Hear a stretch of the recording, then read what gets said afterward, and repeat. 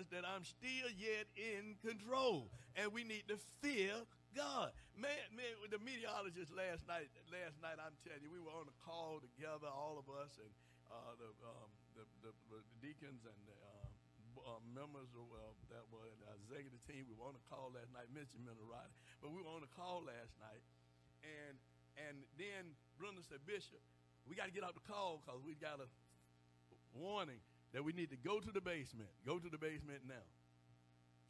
And that's where the fear came in, because we don't know.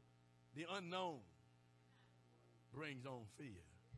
The unknown brings on what? Fear. So people were afraid because they didn't know where the storm was going to go.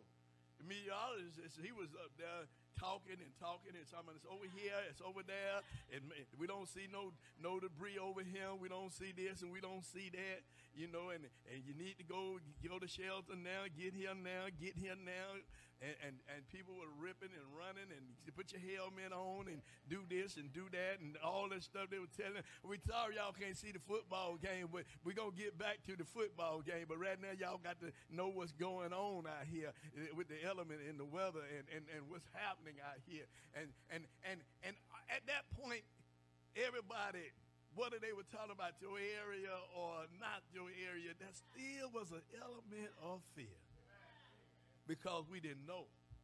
Because it's over there don't mean that they can't come over here. Hello? Because God is in control. God is trying to show us something. He's trying to bring us back to Him to understand we need to fear Him.